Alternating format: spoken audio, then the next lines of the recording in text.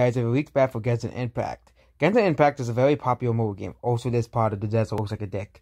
But this is a supposed desert area that has been leaked.